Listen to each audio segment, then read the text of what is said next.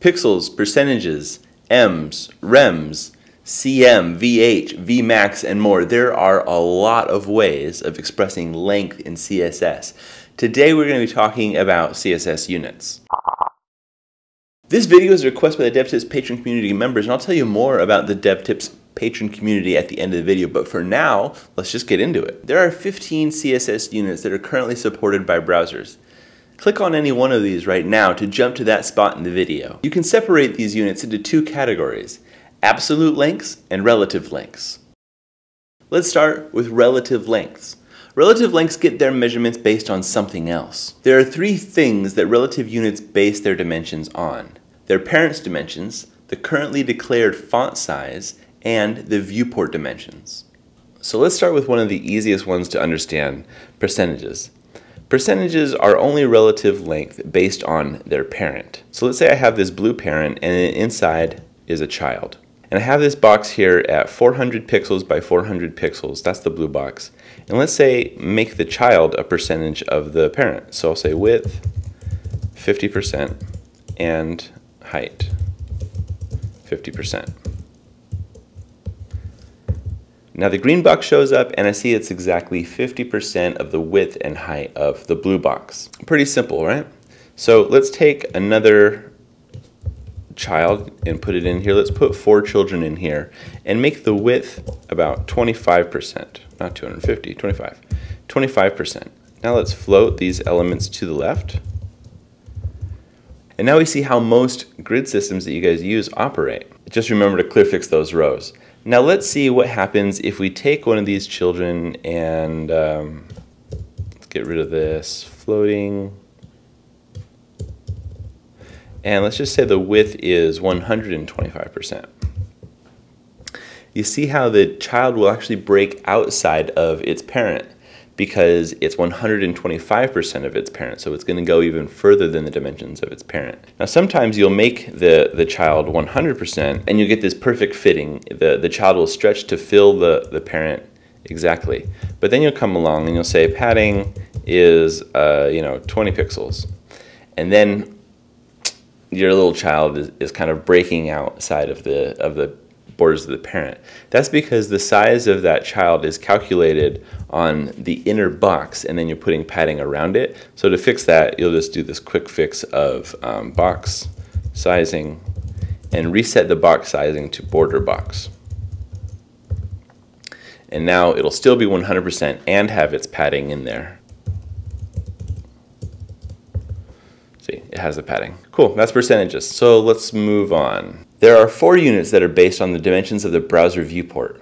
Those are VW, VH, vmin, and vmax. The first two, VW and VH, they divide the viewport into a grid of 100 units. VW means viewport width. If you declare this element as the width is going to be 50 VWs, then you see that the width of the element is exactly 50% of the viewport. So let's shrink this viewport and you can see that the element responds by growing and shrinking. Pretty exciting, huh? The same idea exists for the height. So if I go in here and say 50 viewport heights, then the element will stretch to exactly half of the viewport height, and then when I shrink it, it shrinks as well. And it doesn't need to be butting up against the edge of the browser like the width is. I mean, there's space above it. It's just 50% of the height no matter where it is on the page. And if you really want to have your mind blown, you can declare viewport width units on the height of elements and viewport height elements on the width of units, and then be like, isn't that wild? You're like, oh my goodness, what? I can't even.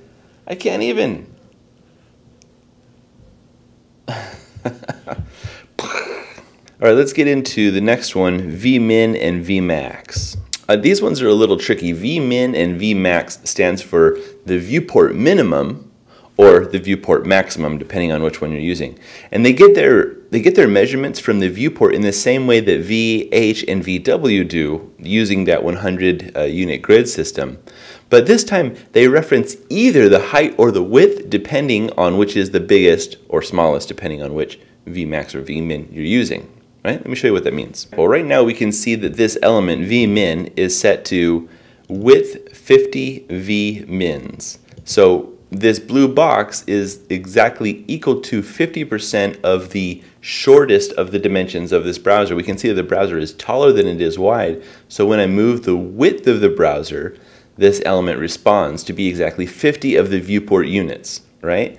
Now let me shrink this browser from the bottom, and you see that the element doesn't respond until it becomes the smallest dimension, until the height of the browser becomes the smallest dimension. And now the width of this blue element is responding to the height of the browser because it is the smallest dimension. If I switch this and say vmax, it's going to then respond to the width of this element because that's at this point the highest, the longest dimension. And it will not respond to the height until the height becomes the max viewport dimension, the biggest viewport dimension, right there. See? I don't know what you would use this for, but it's very interesting. It makes more sense when you use it a bit. I would recommend using it. And all of these files that I'm using here are available for download if you're a member of the Patreon community. They're just attached right to the Patreon video. Now let's talk about the font relative lengths. There are 4 sizes that are based on the currently declared font. EX and CH is the one we're going to look at right now. I've never used these before, but let me tell you about them. First, let's talk about EX. EX is based on the height of the X of the font family that you're using, right? Now, why would they use the X? This is the typographic choice that goes back from a long time. The X is kind of a boxy character. It doesn't have any ascenders or descenders ever, and so it's usually you'd reference the X height when you're designing a type family. So this measurement is based on the visible dimension of the X. So I currently have this blue line set as the height of 1 EX. Let's change that to like 2 EX, maybe 5 EX. Okay, now that's all well and good. It's exactly equal to 5 X's stacked on top of each other visually. Let's say that we want to change the font size to 30 pixels. Now because the X has grown, so does the height of the multiplied blue box there. Now the height of the X can vary depending on what font family you're using. Some typographic styles have like a higher X height than others. For example, a modern type will have a different X height than like an old style family. Let me show you what I mean. If I pull up my inspector here and get my magnifying glass, let's measure this blue box. It's currently in pixels, rendering at 78 pixels tall. If I change this this style of the EX element to, let's say, font family serif, it changes, and let's look at it again. It's rendering at 67 pixels tall. So the height of that blue box became smaller simply because the font display style is a little bit different and the X is visibly a little smaller than it was in the sans serif version. Wild, huh? So so the X is based on the height of the X. The CH element, I don't know what CH stands for still, but the CH element, let me change this 5X to 5CH. CH is based on the width of the 0 element. I don't really have anything else to say other than that, than the CH is based on the width of the 0 element. So if you took this 0 and kind of put it on its side, it would fit in the height of that blue line. Let's move on. We're going to talk about rems and ems. Rems and ems actually get used a whole heck of a lot. Now, em and rem are not based on any specific character inside of the font. In fact, they're not based on the font you have at all. So if you change the font family in the middle of your layout, it's not going to break the layout.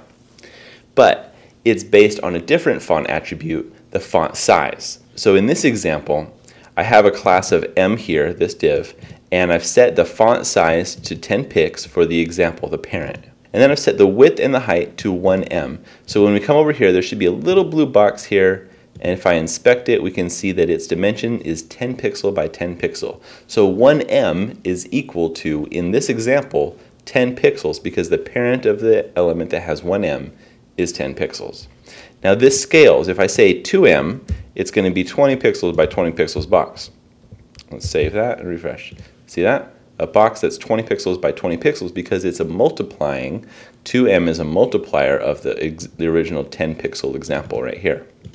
Now, the interesting thing about m's is that they cascade. So if I write, here let's just write 2m in this box, and let's put some more m's inside of these m's.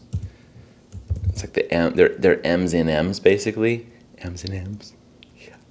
All right, let's close off these divs. I'm using HTML tonight so that everyone can follow along with basic stuff like this. Okay, so the font size is going to be equal to 1m right now. Let's just change this font size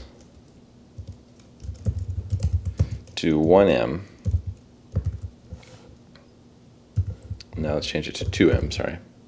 Okay, but this is the catch though. M's cascade. For example, here, if you set a child to say 2m and then put it inside of a parent that's 2m, the child will multiply to be equal to 4m. It's pretty wild, huh? So you have to be careful using m's because your layout might break depending on where you put things in the layout. An H1 might not always be the same size depending on what its parent is. So this example here, number 5, M and Rem, is one of the most interesting to play with because you can just change the example font size and see how it propagates through it. I'd recommend diving into these files and just messing with them for a while to really understand this concept. But next, let's duplicate this and talk about rems. So duplicate, and we're going to call it rems.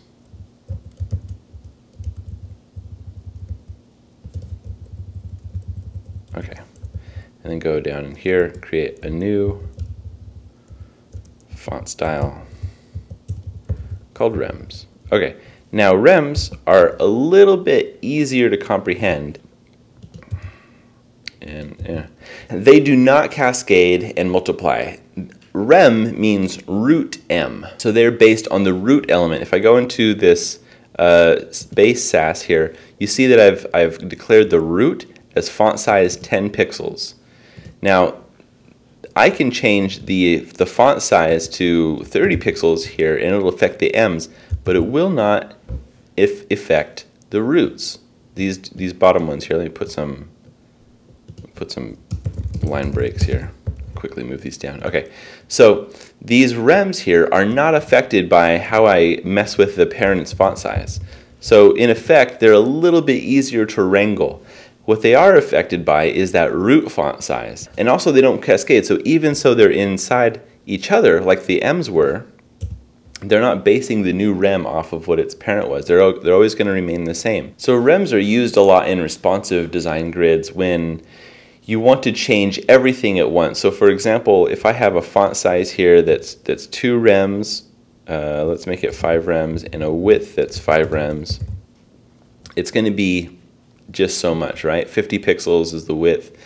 But if I go in here and change the root size to be like 50, it's going to change everything across the layout for these rems. And that's really helpful in responsive web design when you want all of the fonts just to kind of crunch down just a little bit more for a mobile size or expand wider for a larger browser window. It's a really easy way to change the whole layout with one little declaration.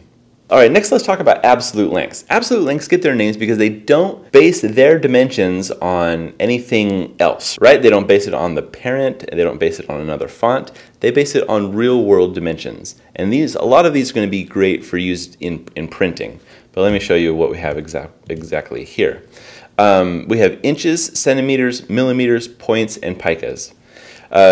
You're familiar with these, right, in the real world. And here in this example, I've set them all to be just 3 of whatever. So inches is 3 inches, 3 centimeters, 3 millimeters, 3 points, and 3 picas. Now, if you're not familiar with points and picas, these are typographic terms, and well, you might be familiar with points actually. When in your word processor, when you say, oh, I want a 12-point font, a point is actually a physical measurement. I don't know if you knew that or not, but when you're selecting points in your word processor, you're actually talking about physical dimensions of the printed example. A point is 1/72 of an inch. It's really small. So when you say 3 points, that's why it's the smallest one here. And a pica is 12 points, or in other words, 1/6 of an inch. Points and picas are measurements used by typesetters back in the day, and they've just kind of worked their way into CSS because you might use these measurements more in a like a print style sheet or something like that. And the last absolute dimension is pixels. Pixels you should be already familiar with. Pixels are awesome. The pixels, even though they're absolute dimensions, they're not based on, you know, the viewport width or another font size. They are best thought as device pixels because the size of a pixel can vary depending on your device, right? If you have a high density cell phone screen or a low density monitor like the one I'm using here. Pixels are the measurement that I feel the most comfortable thinking in. They are the canonical measurement of the web. You'll find the idea of pixels across all devices and in all stacks.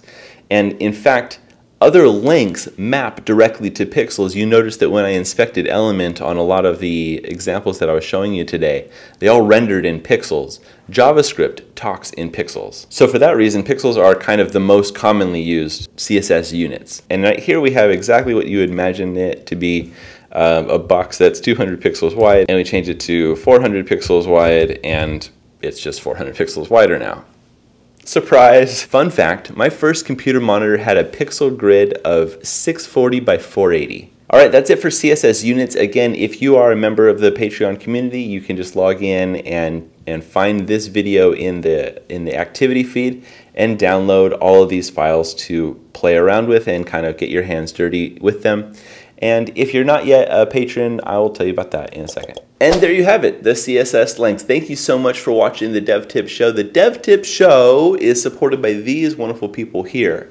These are my patrons. As I said earlier, this episode itself was a request from people who are in the community, and you can go to patreon.com/devtips to find out more about joining the Patreon community. And that's all I have for you tonight, but I want you to remember to keep on hacking.